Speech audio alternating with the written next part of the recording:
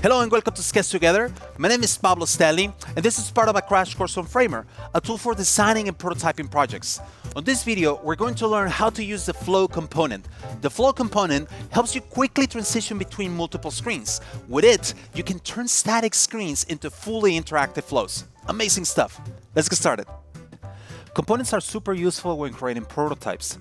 Think of a component as a bundle of layers with predefined interactions. The Flow component helps you quickly transition between multiple screens.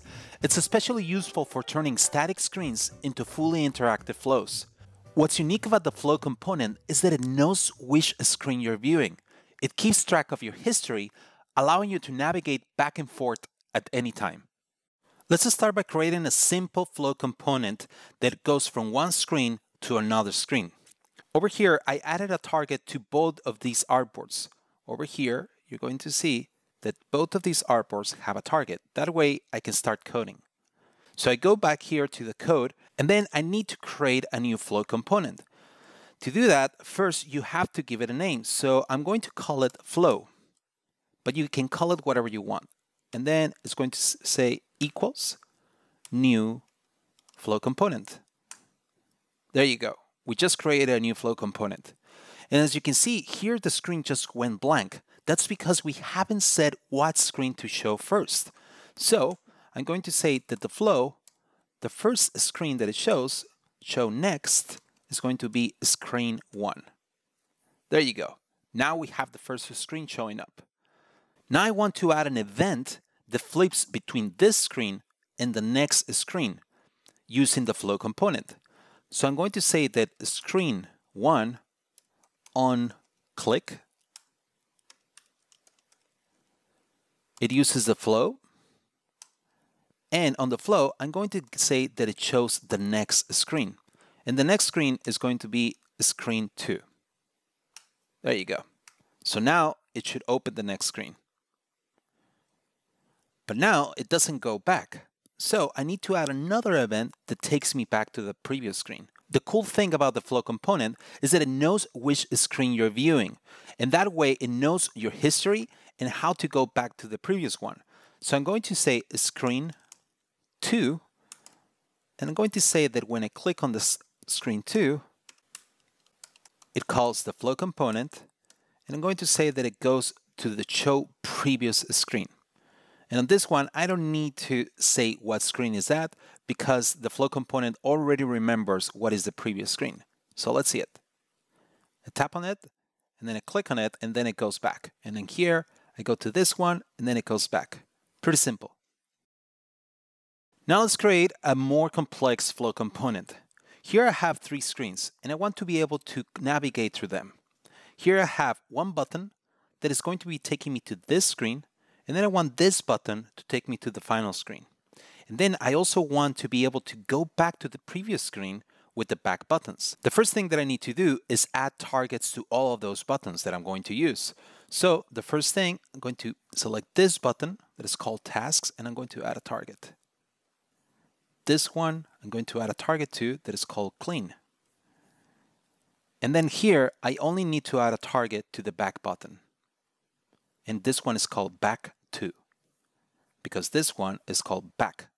And finally, I need to add targets to all the artboards too.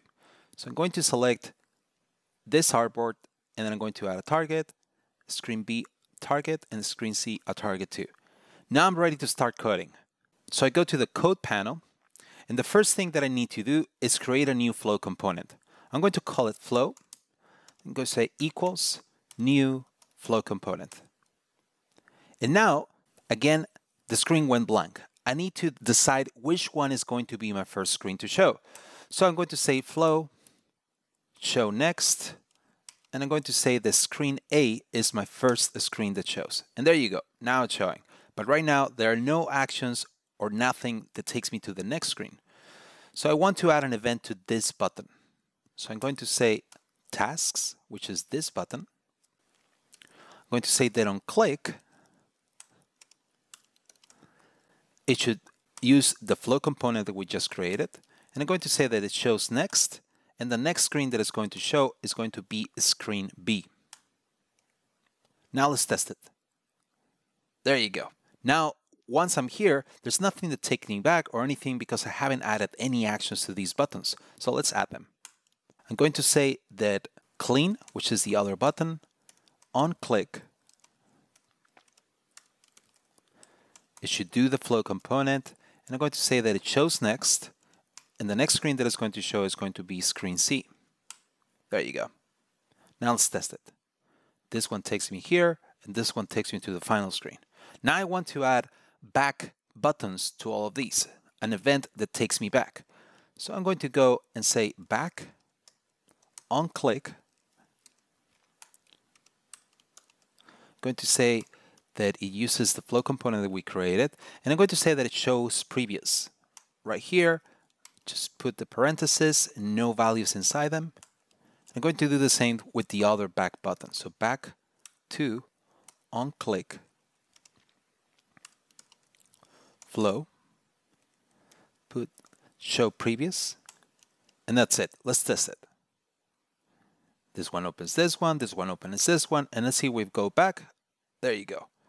The cool thing is that it remembers the last screen after this one. Here, it brings me back to this one. Even when I go all the way here, the back screen will not take me to the other one, to the third screen. It will just take me to the first one because it remembers the history of the screens that I'm watching. Another really cool thing that you can do with flow components is that you can use them for overlays. So for example here, I have a model that is going to appear and then it closes down. And then it even adds a semi-transparent dark background for you. Let's build this model from scratch. I'm going to select all of this and I'm going to delete it. Then I'm going to do it from the beginning. So here I have two artboards. One is my home artboard and then one that is going to be my model. All I want to do is that when I click here on the model, it should open this. So the first thing that I need to do is add targets to my artboards, which I already did here. And I also want to add a target to this model. So I'm going to say button, I'm going to add a target. There you go. So now this, I'm going to be able to open this as a model. I'm going to go to the code. And the first thing that I need to do is create a flow component. I'm going to call it flow. Flow equals new flow component. There you go. And now, again, the screen went dark. That's because we have to define which is the first screen that it will appear. So I'm going to say flow, show next, and I'm going to say that home is the first one. And there you go. And right now, nothing is happening because I haven't added an event to this button. So I'm going to say button, on click, and here's where you define how to use it, the flow component as an overlay. So I'm going to say flow, and then here I'm going to say show overlay, and then you have all of these options. It could be top, left, right, bottom, center. I'm going to choose center, and then going to say which screen I want to show. So I'm going to say model, which is my second artboard. So let's test it. There you go. Now it's appearing right here. Super cool.